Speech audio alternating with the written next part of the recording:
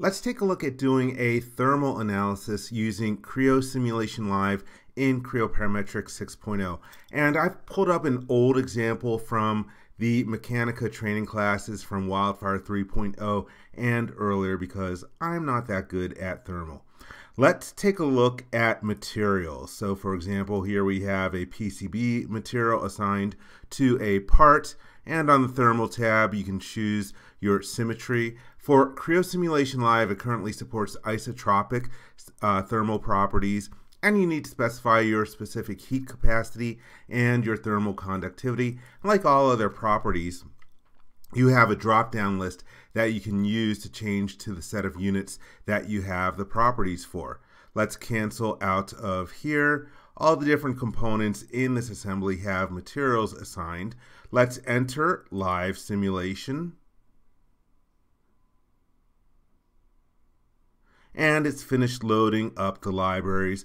Now, this particular assembly had a Creo Simulate or Mechanica analysis already associated with it. That's why it automatically defaulted to thermal, and it's got a boundary condition already in here. I can't delete it, I suspect, because it came over from Creo Simulate. And if I don't want to use this particular thermal boundary condition, I can create a new thermal analysis.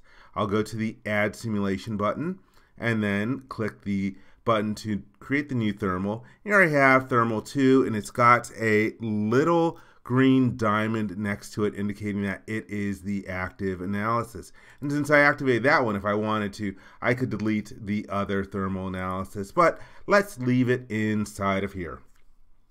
Now let's define some different conditions in the model. And I'll start off with some different heat loads. If I click on the heat flow, I can select different surfaces. You can change the name of the load that you are defining and also change the color that it's going to be displayed in. And let's choose the top surfaces of some of these big chips over here. And for the heat flow, we could define it in a bunch of different units. And I'm going to say that let's use watts. And for those two big components, let's say that we have a heat flow of 1 watt coming from them. That's good. Let's click the OK button, and you can see the icon displaying it on top of the model in the graphics area. Let's do a second one on top of the smaller chips. And I'm holding down the control key, and for these ones we're going to have a higher heat load. Again, I can change the units to watts and enter in the value of 2. Let's click the OK button. And for the third load that I'm going to apply, it's going to be on the bottom surface of a chip die part. And to make it easier to see, let's select a bunch of these different components and hide them. Just will make it easier for me to click on the underside of this particular part. Let's click heat flow again.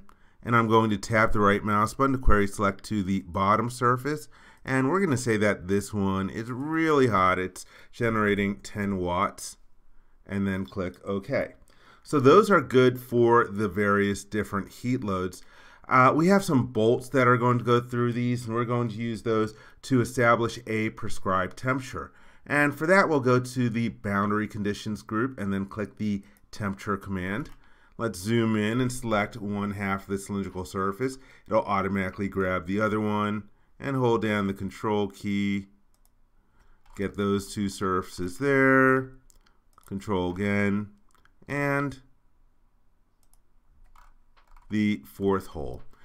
Let's use 15 degrees Celsius, just so that we can get a nice big gradient in the temperatures. And the last things I'm going to define in here are some convection coefficients. So let's choose to create convection boundary condition. And again, we can choose for our different references. We can select these different surfaces. And for these big chips, we're going to use a convection coefficient of 0.01. And let's say that it's really hot inside of there. We got some warm air flowing over there. Let's use a temperature of 40 degrees Celsius and click the OK button. For the next convection coefficient, let's select the top surface of the smaller chips. And let's use a higher value of the convection coefficient. And again, same air temperature of 40 degrees. Oops, that's 400. That would be way too high. And lastly, we do have a component over here, this one for the heat sink, and we're going to define a convection coefficient for that one as well.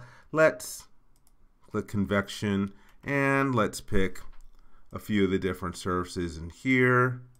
I'm going to pick a bunch of them, and let's just get a couple more.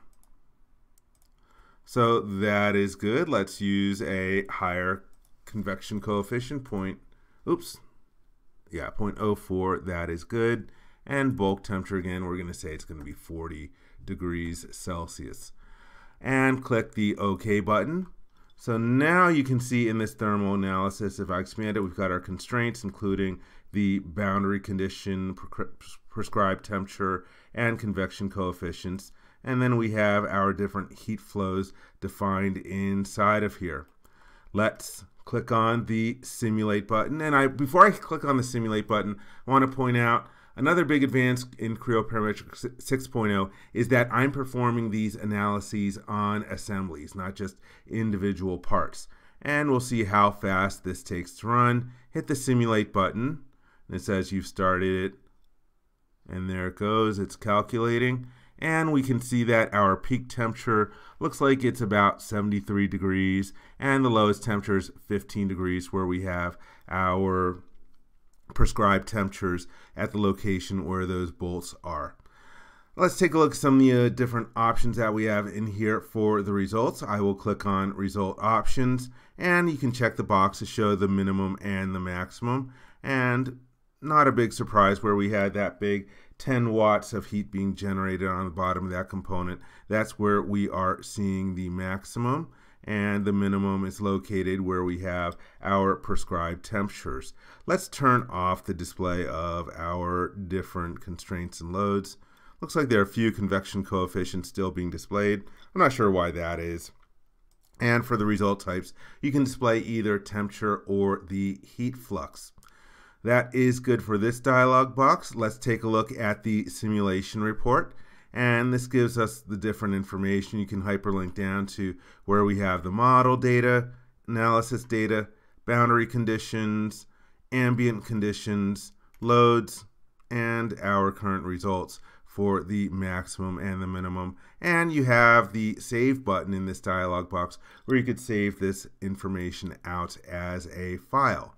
So again, pretty neat stuff that we have here with doing steady state thermal analyses in real time in a design model.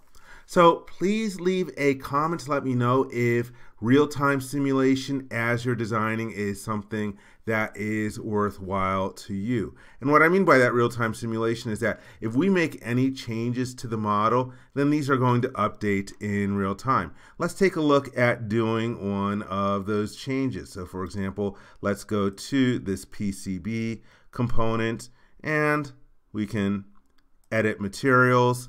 Let's go to our granted design library, and let's say that, hey, we're going to choose to make this out of, let's say that instead this is a medium carbon steel. Right click and choose assign. Yes, we're going to change what material is in here. Click the OK button, and it recalculates. Now we see that our maximum temperature is only 63 degrees. So as we make changes to the different components, whether it's their geometry or the material properties, everything updates immediately. I hope you enjoyed this video. For more information, please visit www.creowindchill.com. If you learned something from this video, please give it a thumbs up. And if you like this video, please click the subscribe button to be informed when new videos are uploaded. Thank you very much.